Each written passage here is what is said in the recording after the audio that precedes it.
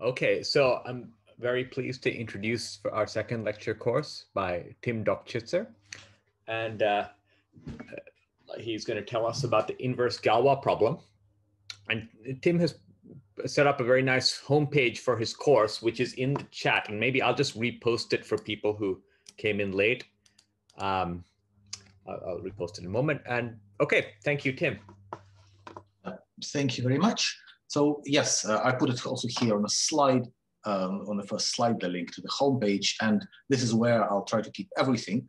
So there will be exercises, so things which I do know how to solve, but they should be instructive. There's quite a few research problems, which are things I don't know how to solve, but I think they're interesting questions. And there will be lecture notes, links to the videos and things like this. And most importantly, a Magma package for working with families of Galois groups, because I really hope that during this week you will have opportunity not just to learn the theory, but what Henrik referred to in his last lecture as pressing buttons. So, and have an opportunity to actually construct families of Galois groups and see how you can work with them.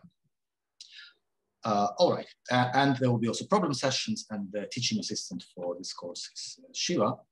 So please also, I'm sure you'll see him in the problem sessions, which I'll also try to drop by to. All right, so let me start by just reviewing a bit of background from Galois theory. So let's start with the field little k, which I will not probably use very much starting from the second lecture, because it will always be like q or q of t. For now, let's think of the rational numbers. This is where the problems that we want to talk about is most interesting. So little k bar will be its algebraic closure. And suppose you've got yourself a polynomial in kx of some positive degree d. Let's look at its roots alpha 1, alpha d in k bar.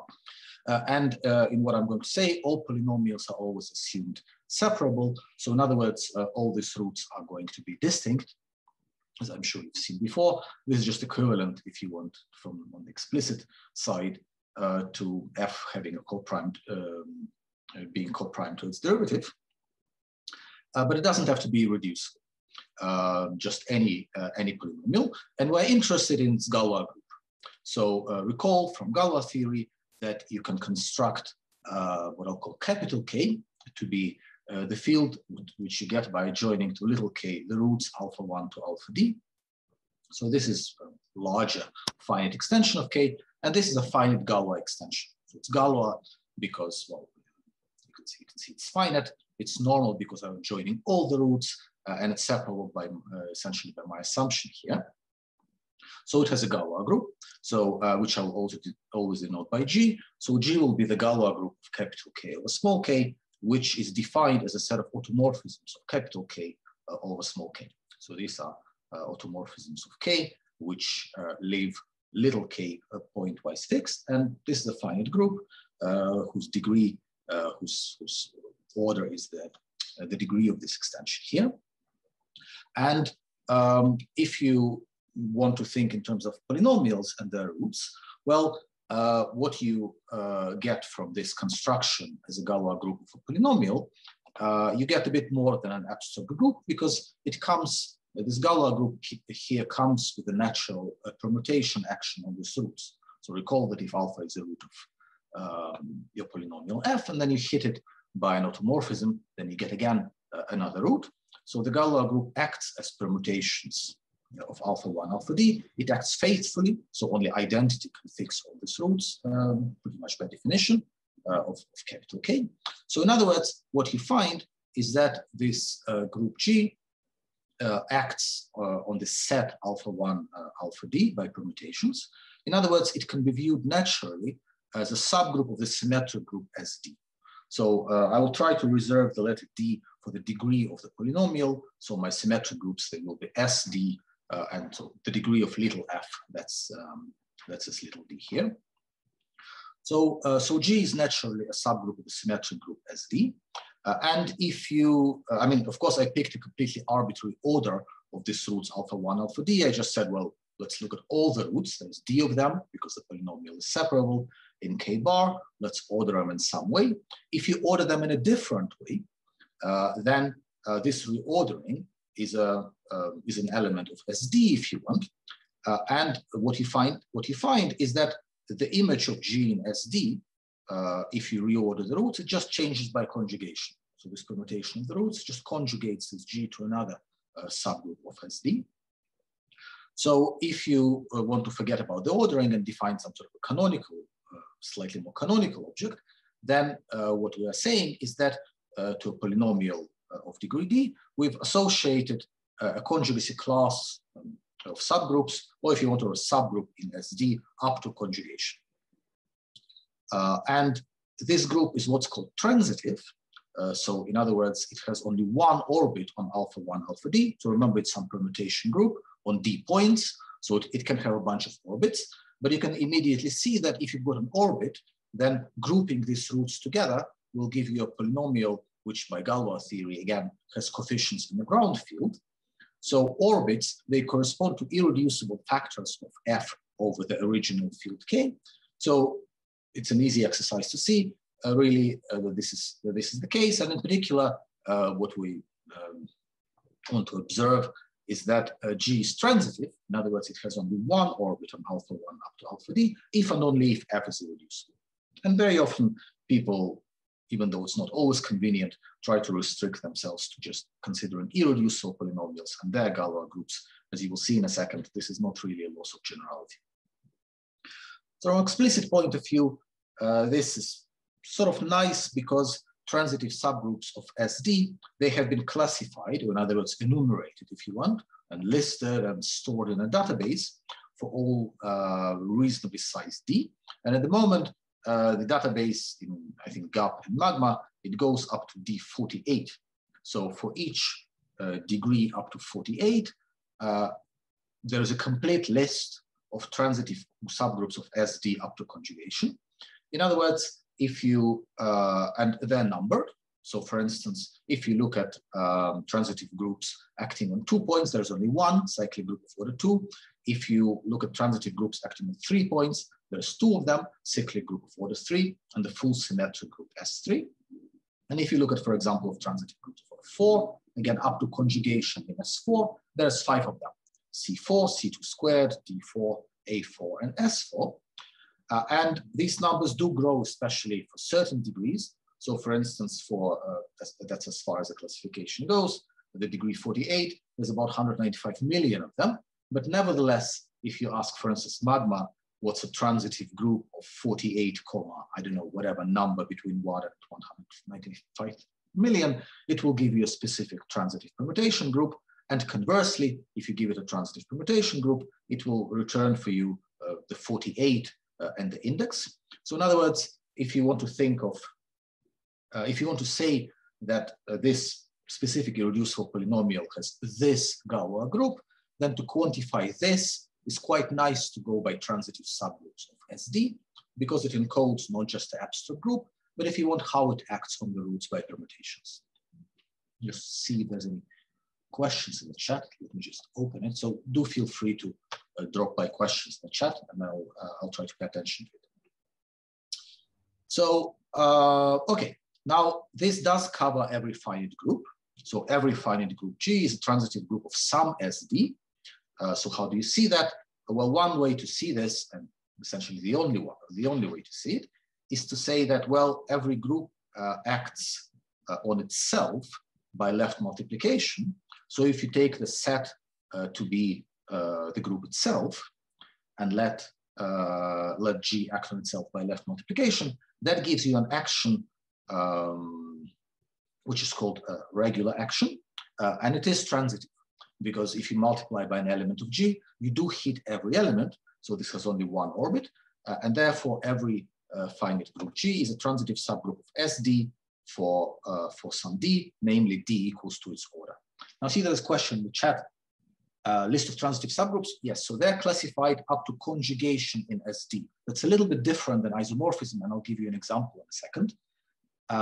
And does it mean that there's this number of groups of 48? No. So if you look at these groups, for example, so there's a difference between the order of the group and the number of points on which it acts. So if you look at, for example, with groups of degree 4, so my d is equal to 4. In other words, if you're interested in Galois groups of polynomials of degree 4, the largest group that you can have is a group of 4 factorial. Is a group of size 4 factorial, and the smallest group you can have is of size 4. You can't have a transitive group of smaller order than that.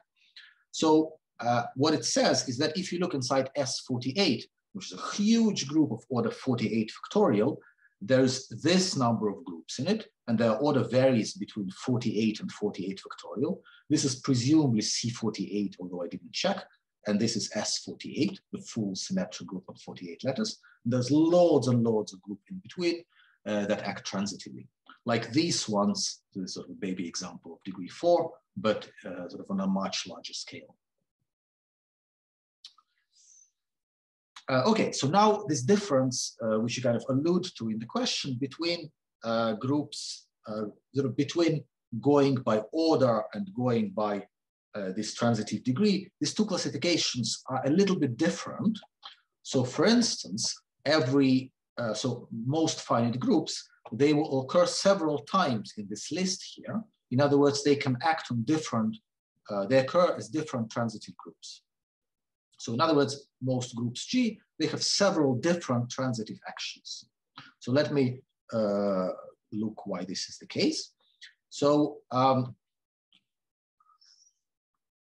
there is a little result that says that in group theory that says that if you're interested in transitive actions of any finite group, G, then they're in one-to-one correspondence to conjugacy classes of subgroups H and G. And the correspondence is very simple. If you take a subgroup H and G, you can look at a cosets G over H, or just left cosets. G acts on them. So that gives you a set of G, a set with a G action, not necessarily faithful, but nevertheless a set with a G action. And conversely, if you start with any transitive G set, so in other words, any set of points on which G acts transitively, then you can pick a point, look at a stabilizer of that point in G, and that stabilizer is going to be a subgroup of G, let's call it H. And if you pick a different point, you get a conjugate subgroup, because they're all permuted, the action is transitive. You'll see that you span the whole conjugacy class of subgroups like that. And this sets up this one-to-one correspondence.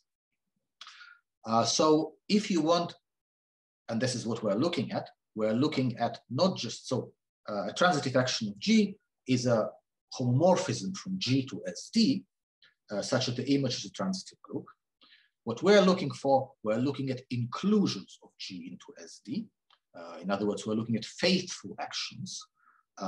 And for that, what we need is we need this action to be faithful. We don't want any element to act trivially on this left cosets. And if you think a little bit about it, this corresponds to the fact that this subgroup here is what's called core free. So it has a trivial core, where a core of a subgroup is defined as an intersection of all conjugates of that subgroup. So you take a subgroup H and G, and if you look at all of its conjugates and you intersect them, if you get a trivial group, then this is good, and then this is called subgroup with trivial core, and these are the ones which correspond to transitive faithful actions. Let me just see if I didn't miss anything. Just see, where am I? Where am I?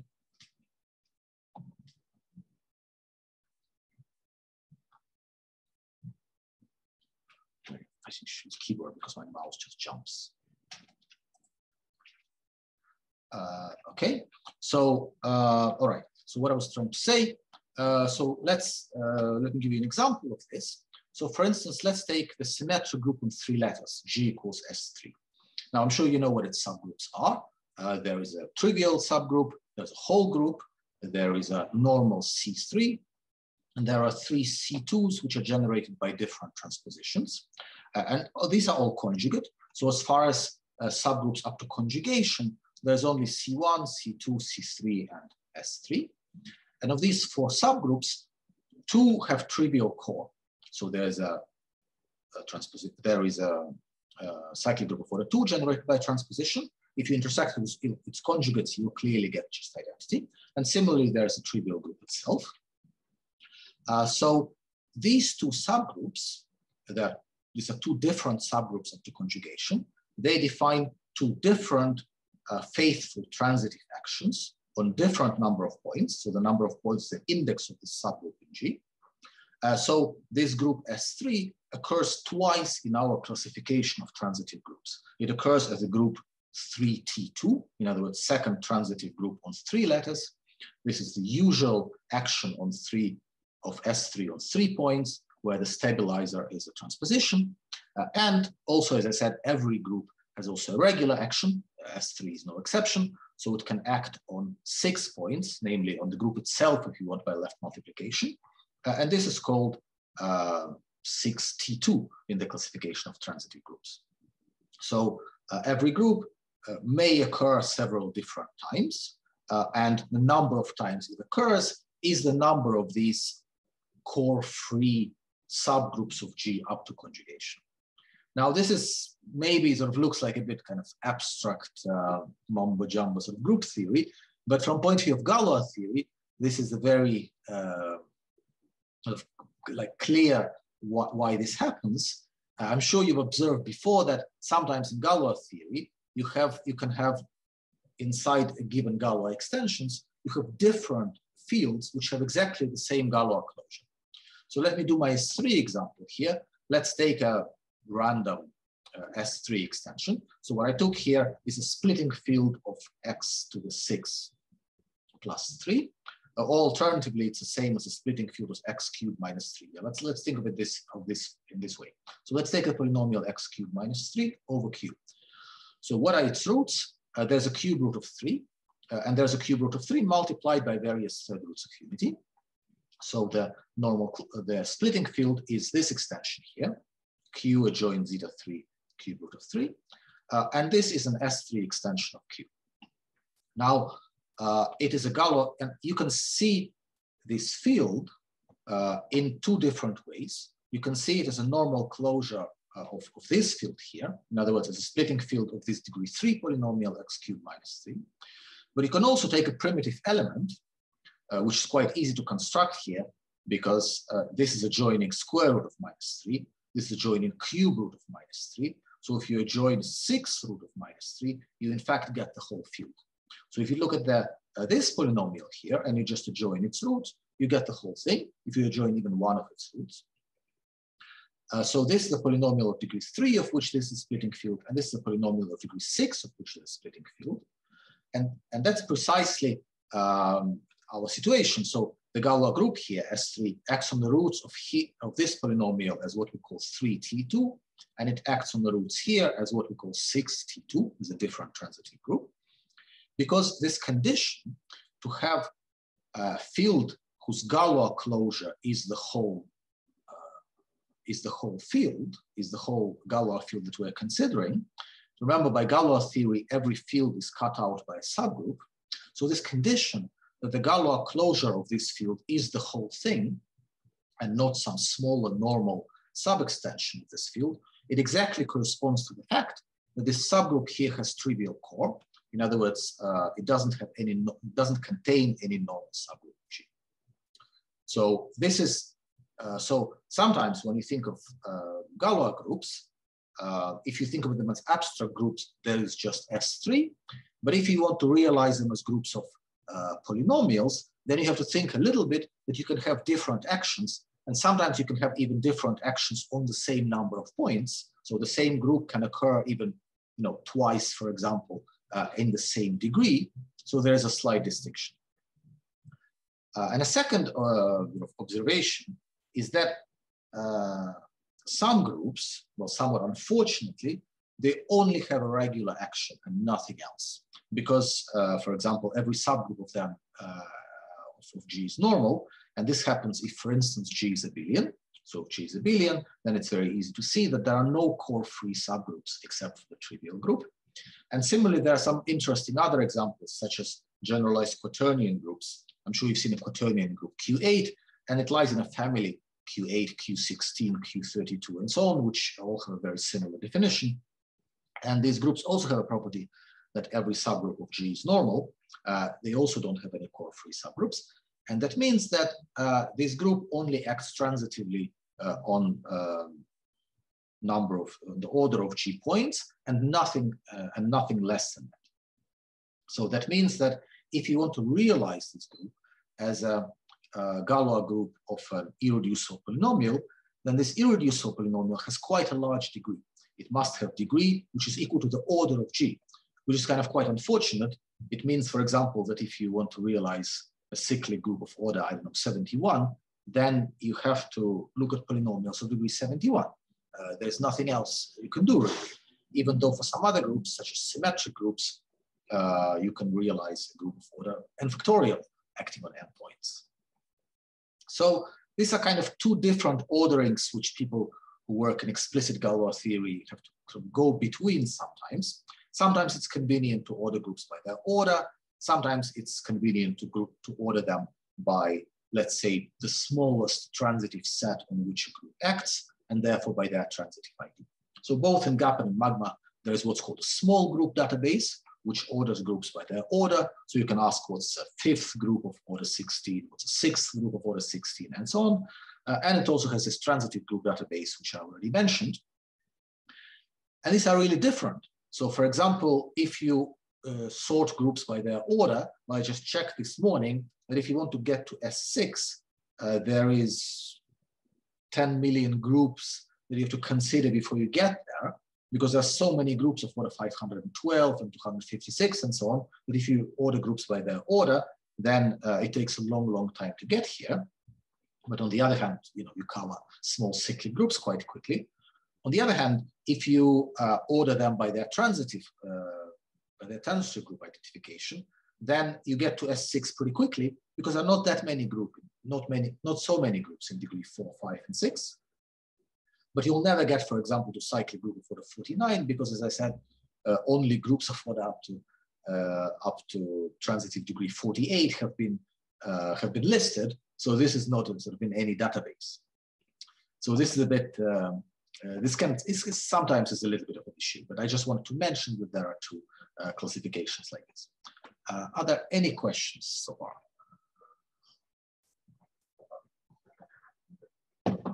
Okay, I'll keep an eye on chat. All right, so now let me get sort of to the core of the issue. One of the biggest unsolved problems in number theory is what's called inverse Galois problem, and there's a very respectable collection of people who consider this problem interesting, starting from Hilbert and Witt and Noether and Brouwer, people like that. And it asks a very natural question, which, I mean, it's kind of obvious once you started to really learn Galois theory and you learn about Galois groups as being symmetry groups of roots of polynomials, whether every symmetry group occurs in this way. So there is a conjecture which is called the inverse Galois problem. There are two versions. There's one over Q and one over Q of T. I'll mention both of them because this will be sort of particularly important for some of the constructions that we'll have, and also for the package, the Magma package that you are invited to play with. So one says that if you have a finite group G, the conjecture says that there is always an extension, a Galois extension K over Q, which has that group G as a Galois group. And the second says that the same is true over Q of T, except you have to be a little bit careful because you don't want boring sort of constant examples. Otherwise, it will be the same conjecture. If I just said there is an extension of Q of T with a given Galois group, well, then of course, if you can construct one over Q, you can take the same constant extension over Q of T, which doesn't vary with T at all. So you don't want that. You really want this extension to vary.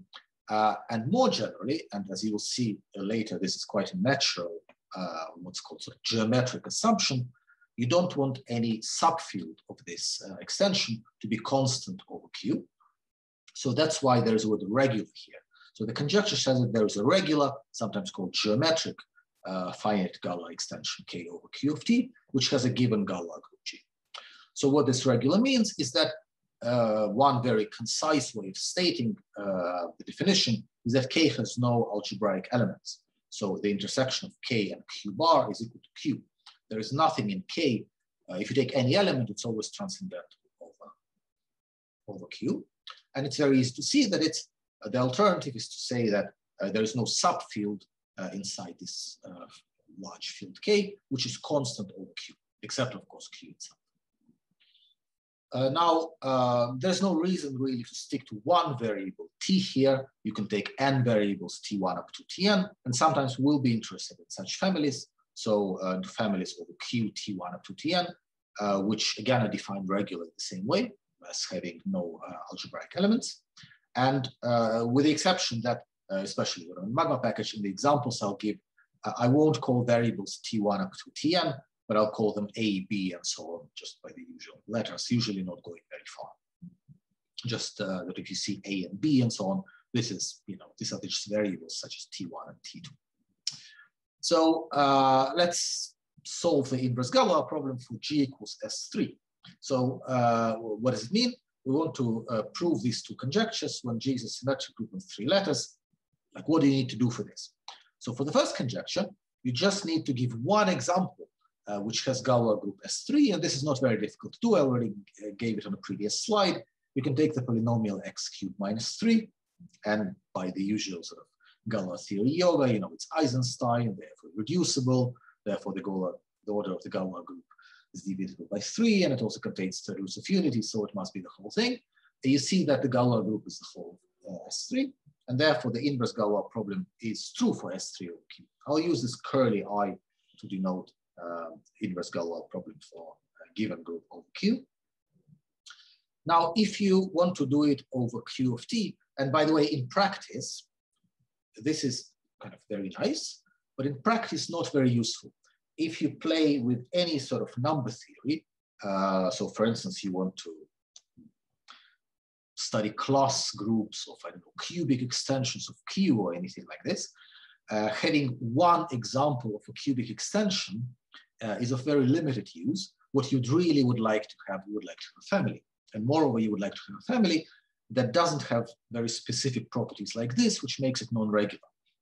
So if you look at the family x cubed minus a, so I call it a family because you can think of it as a bunch of cubic extensions, kind of one for every a over q. So you can think of it's either a field extension of q of t or q of a, if you call the variable a, or you can think of it as a family of extensions over q, and that's why I'm going to call such a thing usually a family over qa. And this is an example of a non-regular family, or if you want a non-regular extension, because the splitting field of this polynomial contains q zeta 3, and zeta 3 is algebraic over q. Or in other words, if you want in this tower that I had before, when you have an S3 extension and it has a quadratic extension over it, this quadratic extension does not vary with t, or does not vary with a. It's completely constant. While on the other hand, if you take more or less any other example, so you take x cubed plus some polynomial in a times x plus some polynomial in a, in other words, you take a more or less generic looking cubic polynomial whose coefficients depend on a, then it's most likely to define a regular family. So here, for instance, if you take x cubed plus x plus a,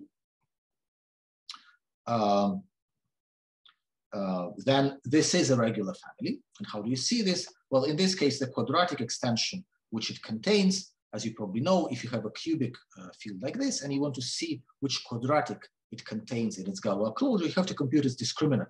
The discriminant of this, by the famous sort of 4a cubed plus 27b squared formula, in this case is this, minus 27a squared minus 4. So this field varies with a. It's not a constant extension to q. And it's a nice exercise to deduce from here that, in fact, the whole family is regular. So it can't have any other constant subfields. And therefore, if you wish, just this particular family proves the fact that the inverse Galois problem is true for S3 over QA. In this, so whenever I talk about inverse Galois problem over fields such as QA, I always mean that I want the word regular in that. I see that there's a question whether such a field is unique. No, certainly not. We don't expect any sort of uniqueness here. in a sense that, for instance, if you say, I want to have quadratic extensions of Q, there's lots of them, Q root 2, Q root 3, Q root 5, and so on. And similarly, if you look at quadratic extensions of Q of t, then you take any rational function in t, you join its square root, and you get a different extension of Q of t, unless your two functions differ by a square. So there is lots of them. There is, and I may mention it, some sort of search sometimes for what's called generic families, which is kind of one family, possibly in many variables, such that any extension that you can think of, it's always its specialization. But this is a very difficult problem, except for like very small groups, to find such things, and I will not talk probably very much about that. Okay, so now before kind of going on and sticking to only these two fields, Q and Q of t completely, let me just say a few words what happens if you do change them, because you can ask yourself, well, you ask this question over Q or Q of t, what if you ask it over a different field, a different base field? And it is, there are some famous examples where this question is a known to be trivially false, or known to be true, or like in the case of Q of a number field, is really sort of the most interesting case for which we don't know the answer. So let's look at it very briefly. Well, first of all, if you start with, I mean, it's clear that this inverse Galois problem, it cannot have a positive answer over any field, because if you take, for example, an algebraically closed field, well, it doesn't have any finite extensions at all. So if you ask, does it have any, I don't know, A5 extensions? Of course, the answer is no. So if you take K, for instance, to be R or C, well, in this case, every extension of K has degree at most 2 if you took R, or just trivial if you took C. So apart from C1 and C2, these little cyclic groups, you can't realize anything as a Galois group. So the inverse Galois problem is trivially false. And there are some other examples where it is also false. For example, if you take a finite field, then every extension of a finite field is always cyclic. So apart from cyclic groups, which you can realize, no other group is realizable as a Galois group or FQ. And similarly, over p-adic fields, every extension of Q is soluble. So again, if you ask yourself, well, does Q3 have A5 extensions? Then again, well, the answer is no, because it's not a soluble group.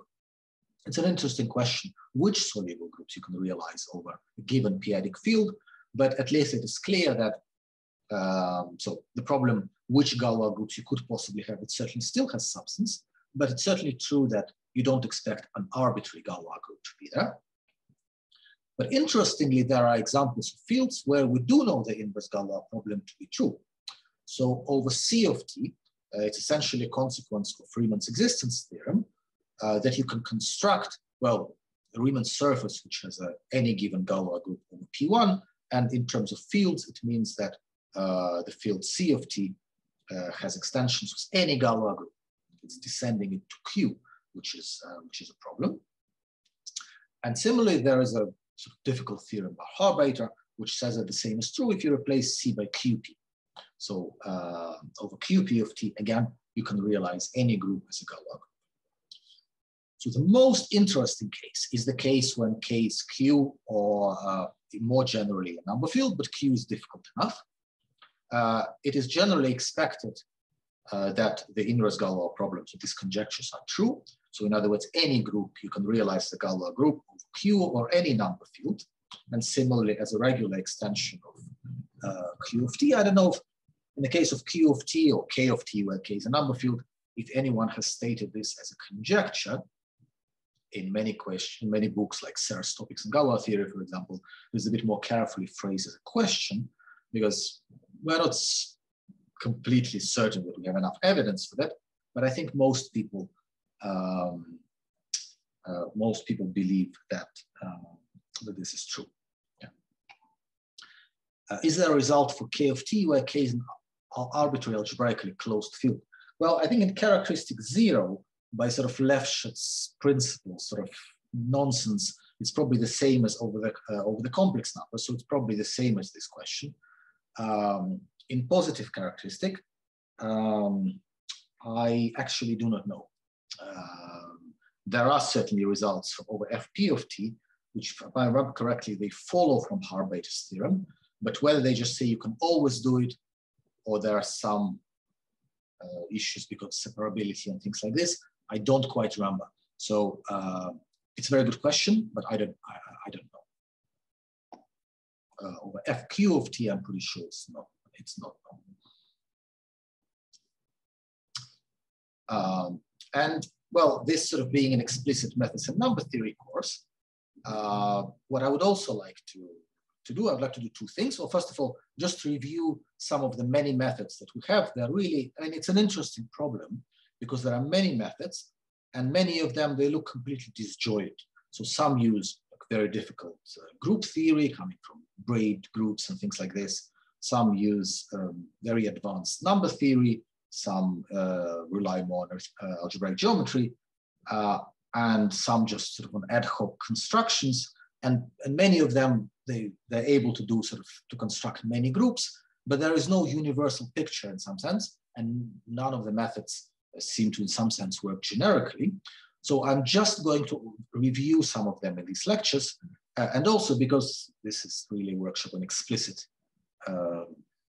version, if you want, of number theory, we will be very interested in the question, which is the explicit version of these inverse Galois problems, how to construct these fields K in the case where you expect the answer to be yes, which is already, as many people have discovered, it's an even much more difficult problem than proving theoretical results that such extensions exist, and many results that we have are non-constructive. So this is basically what's going to be the focus of this course. Okay, so let me give you a very, very brief history. So I think it's kind of generally accepted from what I understand that this whole study started with Hilbert, who has a very influential paper where he proves what is now known as Hilbert reducibility theorem, where he proves in particular that if you can solve the second conjecture for a given group G, then it implies the first one. So in other words, if you can realize G as a Galois group over Q of T, even without the word regular, then it implies that you can also realize it over Q. And in the same paper, he proves that groups such as Sn, you can realize regularly, if you wish, over Q of T, and also a very interesting example, which are alternating groups An, and his constructions are explicit. And I will review briefly of what's going on there, because it's one of the general techniques that we have. Secondly, for soluble groups, this is a very famous story of Shaparevich's theorem. So there is a result going back to 1937 by Scholz and Reichardt, who proved that odd nilpotent groups are realizable as Galois groups of Q. It's basically an inductive construction, but as I'll explain later, it's difficult to set it up in a way that it works. And it only works for groups of odd order. And this was, with some gaps which were lately fixed, extended to all soluble groups by Shafarevich in 1989. So we now have a sort of clean proof over that every soluble group is a Galois group over Q, but it does not extend to Q of T. So over Q of T, this remains a conjecture that every soluble group can be realized as a Galois group of a regular extension of Q of T, even for L groups, so for groups of prime power order. And some of the smallest examples are, there are three groups of order 64, for which this conjecture is not known over Q of T. And secondly, this proof is actually non-constructive, so it doesn't give you a specific extension in the end. Now, on a completely opposite side of the spectrum, there from soluble groups, there is a famous method which is called rigidity, which has been applied to simple groups, and it mostly applies only to simple groups. There are many authors associated to it, so Sheikh for groups such as PSL, and then Male, Matsat, Belli, and Thompson looking at a lot of sporadic groups. Using this method, a lot of simple groups are known to be Galois groups over Q and even Q of T. And sometimes these methods can be made explicit, really. And for example, all sporadic groups except M23 are known to be Galois groups over Q of T, even a monster group, which is so large, we probably still don't know its character table fully, but we do know that this group is realizable as a Galois group over Q of T, remarkably enough. So this is a very interesting method, but it has only very limited applications. if you order the groups by their transitive degree, which, if you want, is a natural way to go about things if you're interested in, Galois groups of polynomials, reducible polynomials of degree 2, 3, 4, and so on. Then there is a theorem that all transitive groups of degree less than or equal to 15 are Galois groups over Q of t. And I have a constructive version of the theorem in the sense that I have also now families in the same degrees. And basically in this course, I'd like to present some of the methods which makes these sort of things possible. So we do know the inverse Galois problem for all Galois groups, for all groups which act transitively on sets with at most 15 elements. And of course, a lot of people have collected a lot of data over Q and over Q of t. And let me just mention a few results here. There's Jones and Roberts database of number fields that's made by Smith, who looks at families over Q and over Q of t. And there are big databases made by Clunas and Mahler, which is now, I was told, is in Paris, and in LMFDB, which collects lots and lots and lots of fields, especially over Q, with specific Galois groups. Okay, so now let me start by saying a little bit about the general methods that we have, starting with Hilbert and his irreducibility theorem. So there are various versions of this result. Let me start with the simplest one, which is easiest to understand. It says, suppose you have a polynomial, if you issue two variables, t and x, which have slightly different role. So we view it as a polynomial over the field qt, but with a variable x. So it's a polynomial of degree d, let's say, in the variable x, but its coefficients depend on t.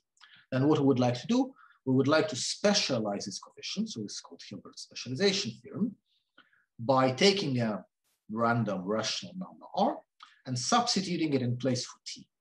Then you get a polynomial, and generically, of course, the degree will not drop.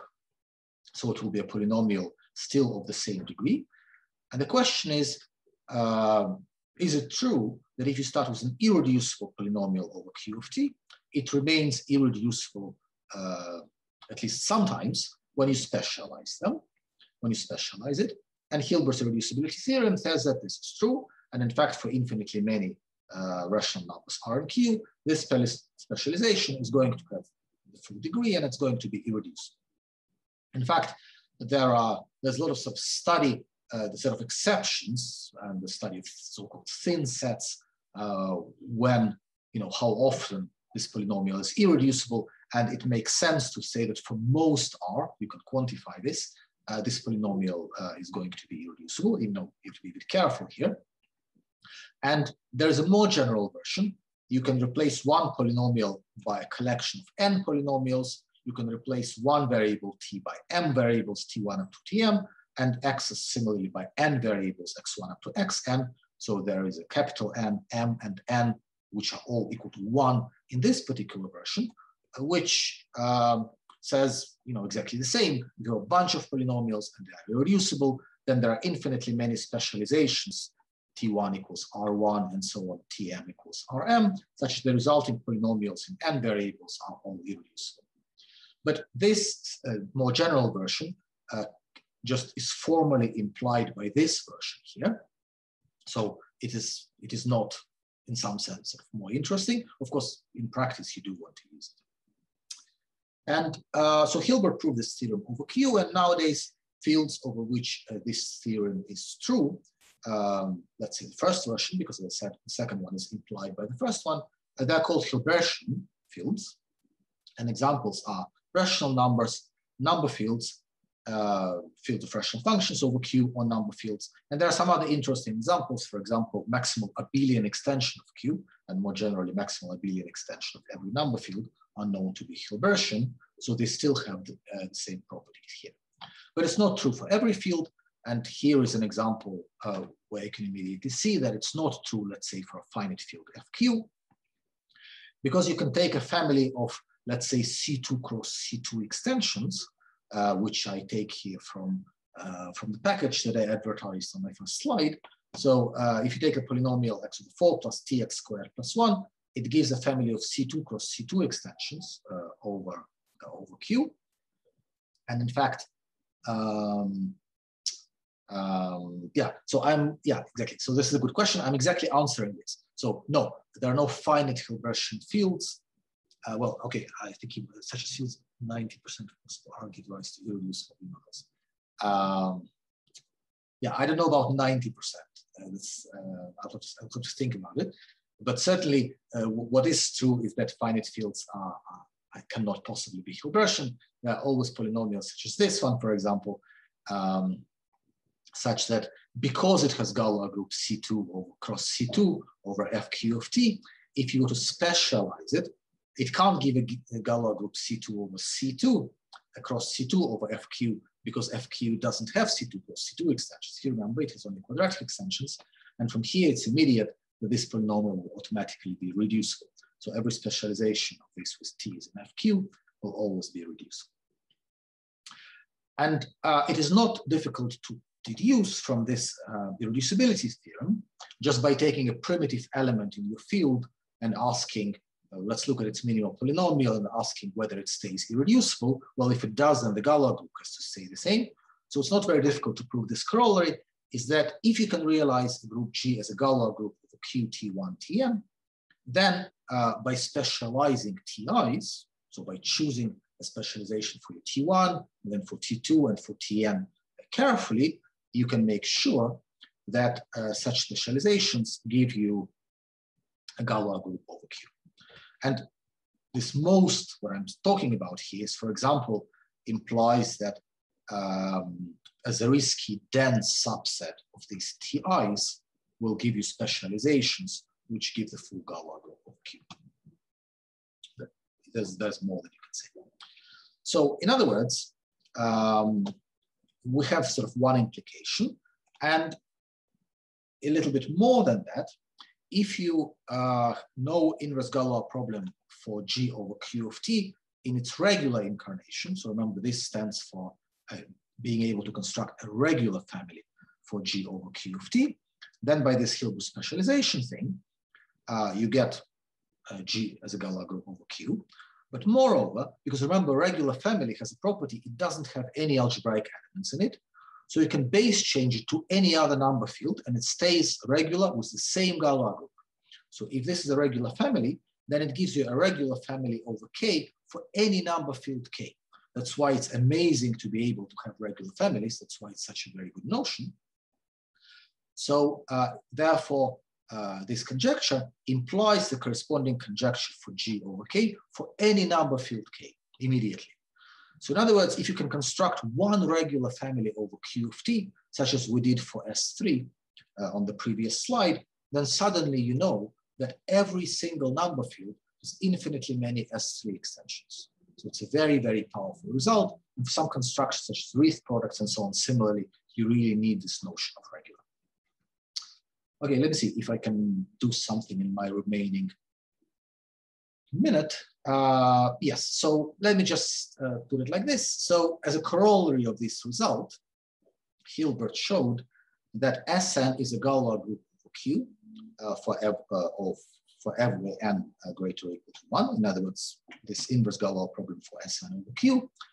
And the proof is, you may have seen this in the course of Galois theory, it uses this rational function fields. So you first realize Sn over a rational function field with n variables.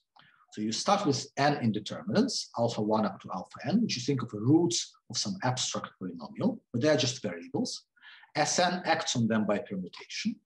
So in other words, Sn acts on this field Q adjoin alpha 1 up to alpha n. It's a field in n variables, and Sn just acts by permuting the variables.